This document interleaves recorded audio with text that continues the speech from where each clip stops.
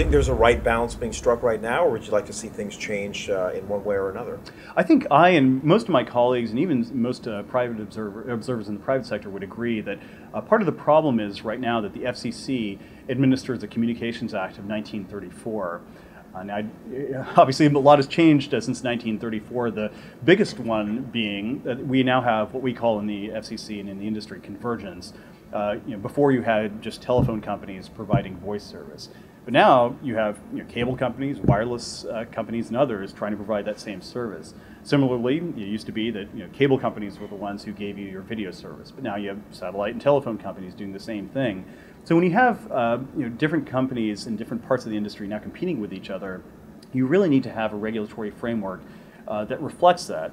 Unfortunately, the Communications Act was created at a time when you had basically silos. So under Title II of the Act, for example, that's where telephone companies were regulated.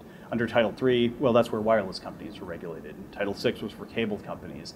And so it's difficult for us at the Commission to administer the Act, which has these silos when you have an industry where everyone's competing against each other. So I think part of the challenge for us is not so much political as it is just as a policy matter, trying to figure out how to adapt the Act to modern situations. And that's one of the things that I'm hopeful we can resolve with the assistance of Congress in the years to come. How are you able to balance these conflicting interests at times? I mean, you have companies that have become very big, and sometimes they partner up on different deals, and, right. and that could be potentially anti-competitive. So how do you find that balance?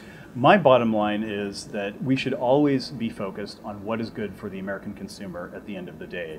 I think what is best for the consumer is competition, innovation, and investment in the industry.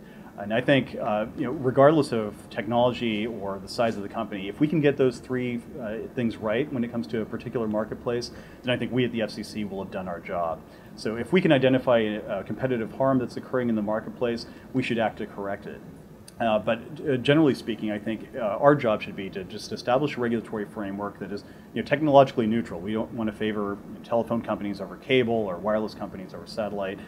We should try to be as neutral as we can, step in when we do find an anti-competitive harm, but otherwise let the marketplace work in order to promote greater competition, innovation, and investment.